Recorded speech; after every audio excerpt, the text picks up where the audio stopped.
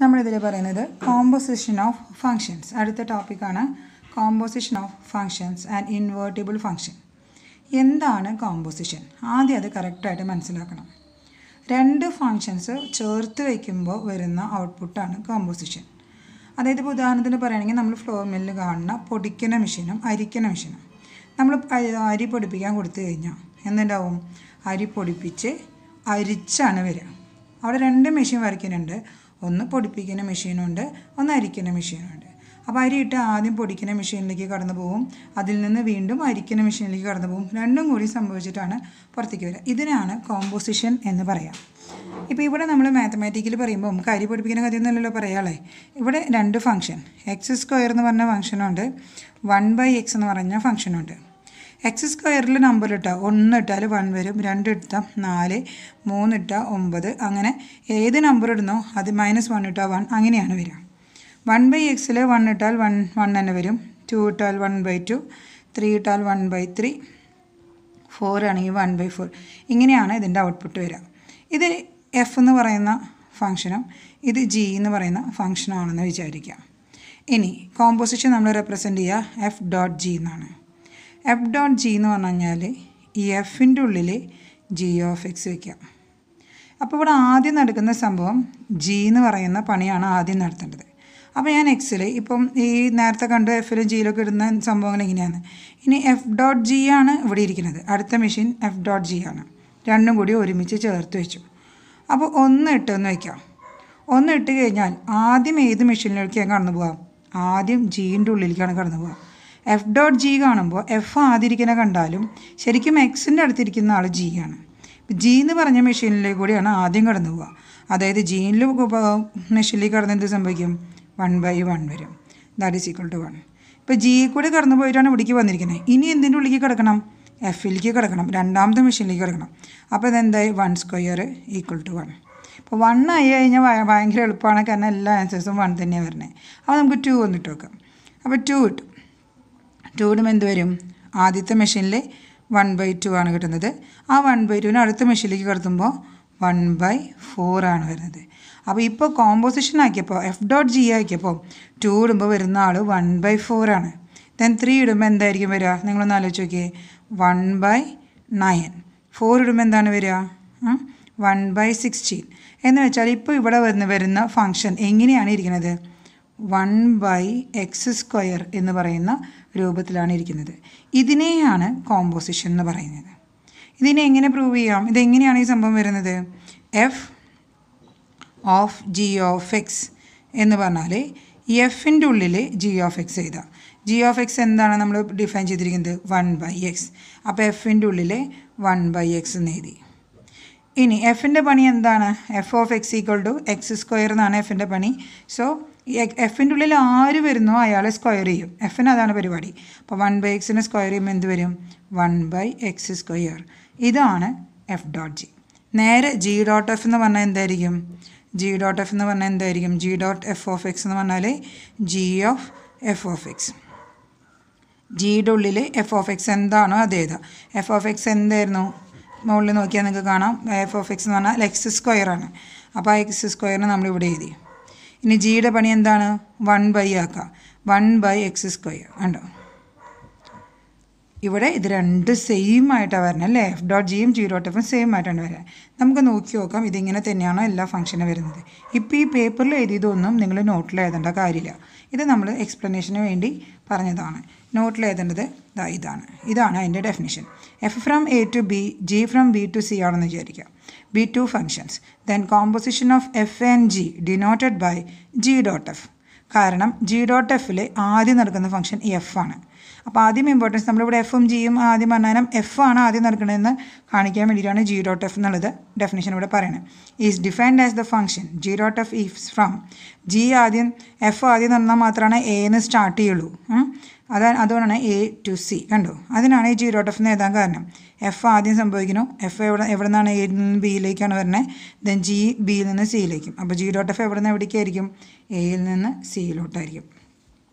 ഇവിടെ ഇപ്പോൾ നമ്മളിവിടെ എക്സാമ്പിളിലൊക്കെ സെയിം നമ്പേഴ്സ് ആയ കാരണം ഇതിൻ്റെ പ്രശ്നം ഉണ്ടാവില്ല. നമുക്കൊരു എക്സാമ്പിൾ ഇവിടെ ചെയ്യുമ്പോൾ കുറേ കൂടി ക്ലിയർ ആയിരിക്കും. അങ്ങനെ g.f(x) എന്ന് പറഞ്ഞാൽ ജിയുടെ ഉള്ളിൽ f(x) വരും. അപ്പോൾ ഇവിടെ ഒരു ഫംഗ്ഷൻ തന്നിട്ട്. എഫ് എന്ന് പറയുന്ന ഫംഗ്ഷൻ 2, 3, 4, 5 നിന്ന് 3, 4, 5, 9 ആണ്. ജി എന്ന് പറയുന്നത് ഇതിൽ നിന്നും ഇവിടേക്കുള്ള ഫംഗ്ഷനാണ്. ഫംഗ്ഷൻ എന്താണെന്ന് ഇവിടെ ഡിഫൈൻ ചെയ്തിട്ടില്ല, നമുക്ക് ഡിഫൈൻ ചെയ്യാം. എഫ് എന്ന് പറയുന്ന ഫംഗ്ഷൻ 2 നിന്ന് 4ലേക്കും 3 നിന്ന് 5ലേക്കും 4 നിന്ന് 9ലേക്കും 5 നിന്ന് 3ലോട്ടാണ് പോകണമെന്ന് വിചാരിക്കാം. ഞാൻ വെറുതെ മാർക്ക് ചെയ്തതാണ്. ഇതാണ് എൻ്റെ ഫംഗ്ഷൻ. ഇനി എഫിൽ നിന്ന് അപ്പോൾ നമുക്ക് മനസ്സിലാവാം 2, 3, 4, 5 എന്ന 7, 11, 15ലോട്ടാണ് ഈ G.F ഡിഫൈൻ ചെയ്യുന്നത്. ഇനി നമുക്ക് കുറച്ച് പ്രോബ്ലംസ് ചെയ്ത് നോക്കാം. ഭയങ്കര എളുപ്പമാണ് പ്രോബ്ലംസ് ചെയ്യാനായിട്ട്. ആദ്യത്തെ ക്വസ്റ്റ്യൻ ഈ 3x + 4 / 5x - 7 g(x) = 7x + 4 / 5x - 3. അപ്പോൾ അതെങ്ങനെയാണ് ചെയ്യാൻ നോക്കാം. f.g(x) = എഫിൻ്റെ ഉള്ളിൽ g(x) എഴുതുമ്പോൾ 7x + 4 / 5x - 3. ഇപ്പോൾ ഇവിടെ വരെ നമുക്ക് കുഴപ്പമില്ല. ഇനി എഫിൻ്റെ ഉള്ളിൽ ഇയാളെ കയറ്റണം.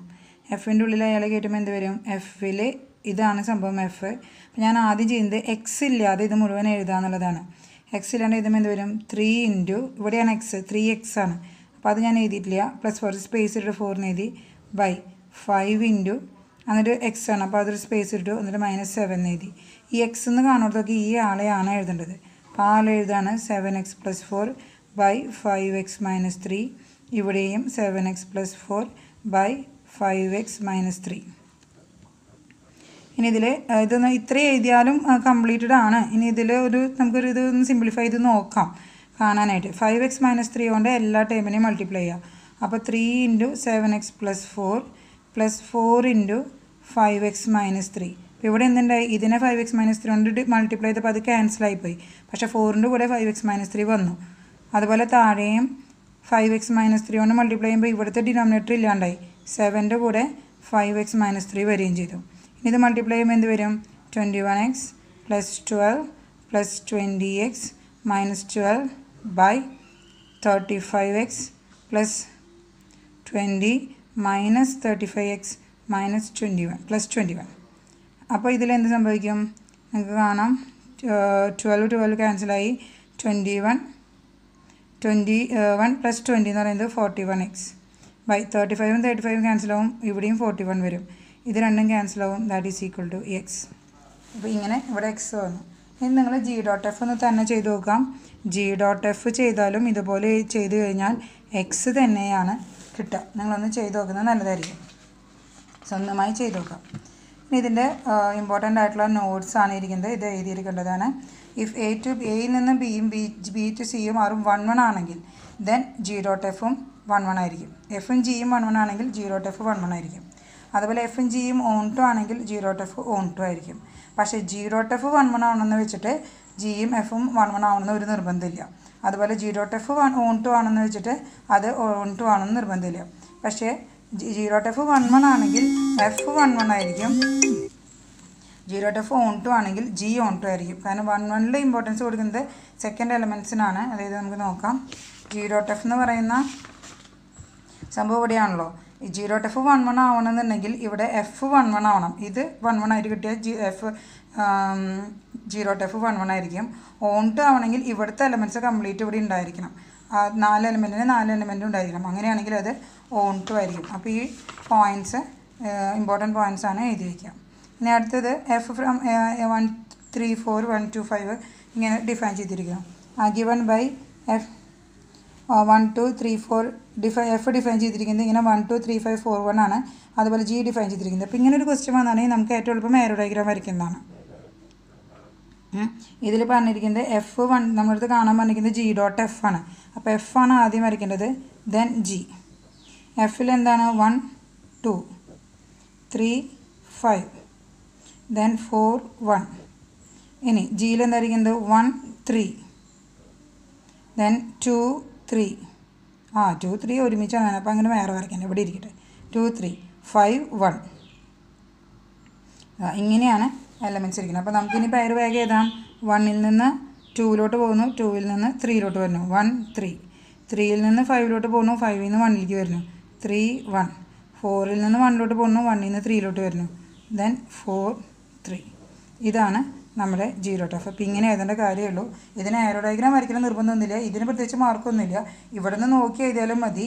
1 2 2ൽ നിന്ന് 3ലേക്ക്. അപ്പോൾ 1 3 ഡയറക്റ്റ് എഴുതാം.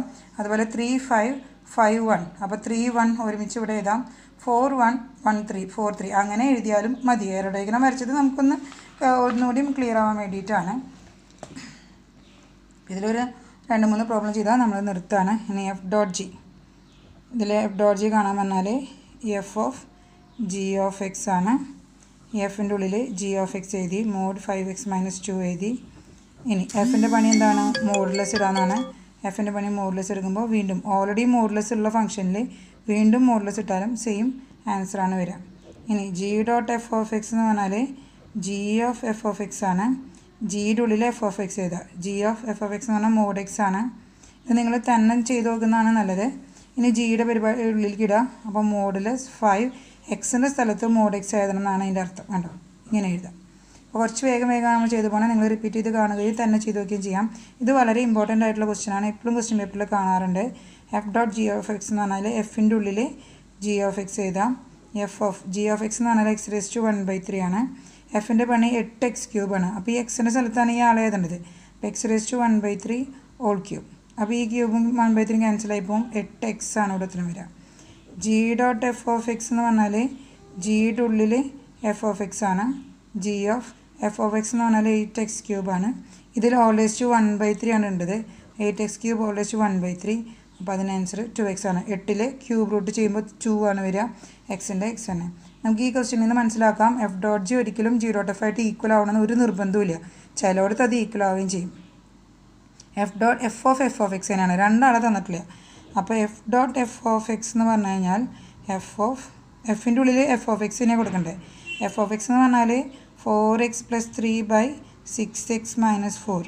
ഇനി എക്സിൻ്റെ സ്ഥലത്ത് ഈ ആളെ തന്നെ കൊടുക്കണം. അപ്പോൾ നേരത്തെ ഞാൻ ചെയ്ത പോലെ 4 അവിടെ നിർത്തി, എക്സിൻ്റെ സ്ഥലത്തൊരു സ്പേസ് വിട്ടു, +3/6 അവിടെ എഴുതി, ആ എഴുതുന്ന സ്ഥലത്ത് സ്പേസ് വിട്ടു, -4. എന്നിട്ട് ഈ സംഭവം 4x + 3/6x - 4 ഞാൻ അവിടെ എഴുതി വെച്ചു. 4x + 3 അത് തെറ്റാതിരിക്കാനാണ്. കാരണം എക്സിൻ്റെ സ്ഥലത്താണ് അത് എഴുതേണ്ടത്. നേരത്തെ ചെയ്ത പോലെ 6x - 4 കൊണ്ട് എല്ലാത്തിനെയും മൾട്ടിപ്ലൈ ചെയ്തു.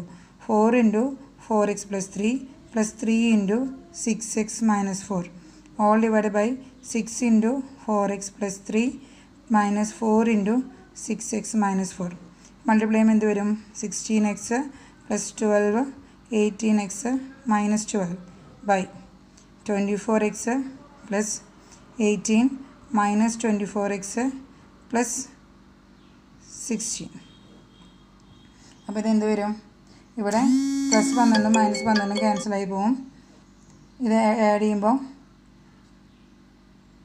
34x വരും. ഇവിടെ +24 -24 കട്ടായി പോകും. ഇവിടെയും 24x വരും. 34 വരും. 34 ക്യാൻസലായി പോകും. എക്സ് ആൻസർ ആകും. കണ്ടോ? ഇത്രയേ ഉള്ളൂ. Thank you.